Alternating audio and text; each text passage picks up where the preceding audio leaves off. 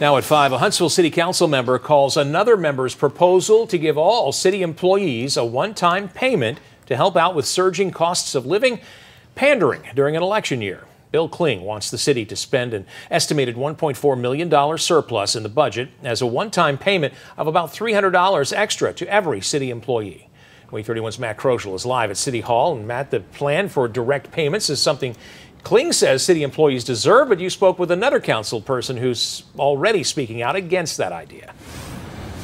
So, Dan, this impacts about 2,300 full-time and part-time employees here at the city of Huntsville. Kling plans on making this proposal at the next city council meeting on Thursday, but you won't have to wait until that meeting to find out exactly how another council person, Frances Akridge, feels about it. Already, she tells me it is not smart for the city right now. The city's finance department telling me that the 2022 city budget already includes a 3% cost of living adjustment for employees who also receive an annual step increase on their employment anniversary. Those two actions together could result in about 5 to 8% increase on those salaries, depending on how long an employee has served the city.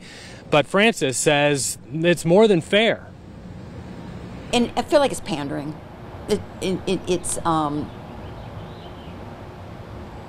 I respect the compassion that Mr. Kling has. I don't respect this idea that we can just give people $300 and hope that that will see them through, say, the next 6 months of inflation. So under Kling's proposal, all city employees, no matter their years of service or rank with the city, would receive the same amount equally.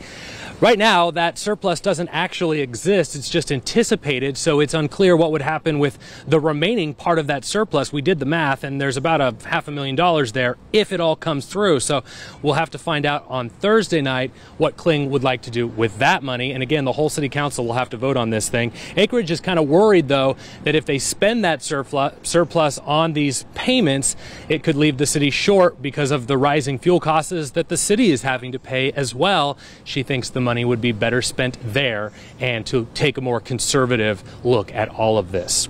Reporting live in Huntsville, Matt Kroschel, WAAY 31 News.